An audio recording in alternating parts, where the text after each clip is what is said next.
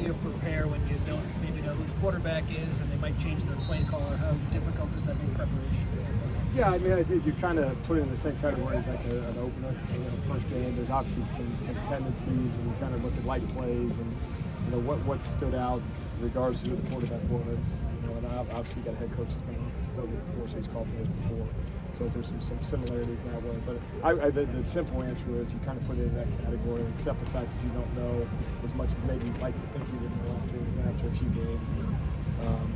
And then rule it out. That's one thing we talk to our guys all the time. What's your rule? There's a rule for it. Whoever's the quarterback, who's ever playing the guard spot, who's ever the X receiver, whatever it is, there's a rule for it. So we just got to make sure we obviously hit the play button to that rule and doesn't know what's coming.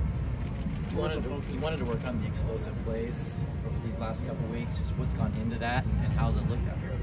Yeah, I think it's one of those things that there's no one thing that eliminates. I mean, you can line everybody on the goal line and say that 20 yards deep and say we kept it in front of us. But that's not going to be a very competitive defense.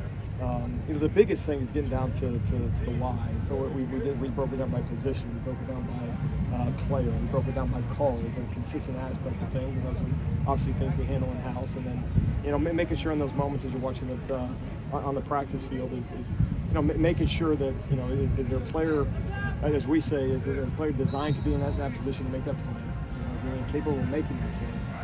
And is he making an informed coach decision that led to him maybe not being there? If not, then we got to analyze, and this kind of goes back to that expectation piece that we talked about. Is it an expectation there, a mental error, or is it just something that we don't have a check where we need it? So all those things kind of go into it, and there's not one blanket answer. But no, it's been a good, I will say this, it's been a good X number of days since the last time we played. And I think it's a pretty confident group on a Tuesday, which is good. What did the bye week do for maybe some lingering injuries at inside linebacker?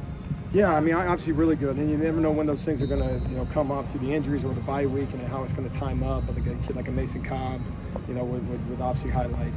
And then obviously there's nagging things through 2 weeks, and I've been fortunate that a lot of guys haven't necessarily played a full 4 quarters, which never promised that. So probably fairly healthy after 3 weeks. But as you mentioned, there's certain position groups, specifically a linebacker. So no, I thought we advantaged it, and then didn't have any new issues, which is a good thing. When you were talking to, I do, yeah.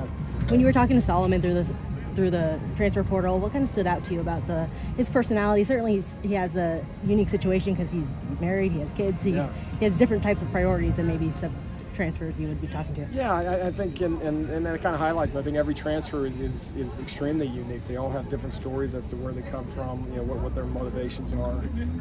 He was, at Wyoming. I coached at Wyoming previously, so we had some Laramie conversations in that. So we hit it right off in our love for Laramie, but. Just a unique guy who has been all business since he's been here,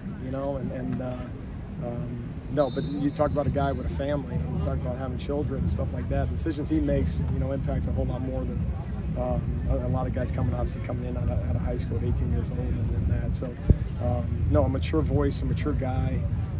It's been a pleasure to have, and he's reaping some of the benefits of playing so much football over the course of his career, and that's a major advantage when you think about some of those young guys that you say, oh man, they just wait. Well, he's I don't know, is he 8 years into this thing, 6 years into this thing? And he's reaping some of those benefits, and so obviously thrilled to have him. We've got you guys at like 55 different defensive line combinations through 3 games. Are you happy with that number? Is that like a sign of strength, or is it something you're trying to trim down maybe as the season goes on? Yeah, you hope so. I mean, guys got to earn those reps, and that's the number one. Is no one is just gifted, a rep on the practice field and on the game field. But certainly, as you look through anything defensively, and maybe some have other philosophies, but I think by and large we will be like most. Well, that's the position that's got to go to. You're asking 280-pound, 300-pound guys to go as fast as they possibly can every single rep, and match for 300-pound offensive linemen over and over and over again. So you'd always like to have 6 to 8 guys that you can rotate, and then what we never want to be is we don't want to be completely married to 2 guys playing next to each other. So, man, I really limit you.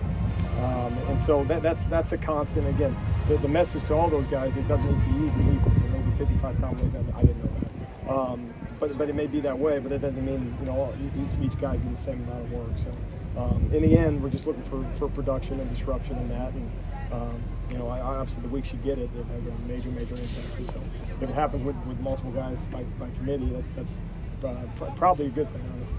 Did you get any more extensive looks at players you maybe haven't seen during games in the bye week last week?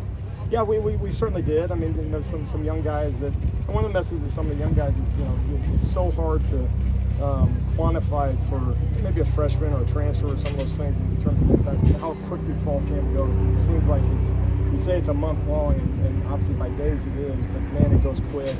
And so whether it's on the special teams field or in some other opportunities to kind of just go play ball, I mean, there's not an individual guy to highlight, but also through that, having the advantage of having an early bye week is, there's not a bunch of All-Americans walking on the field either. And that's part of the communication too.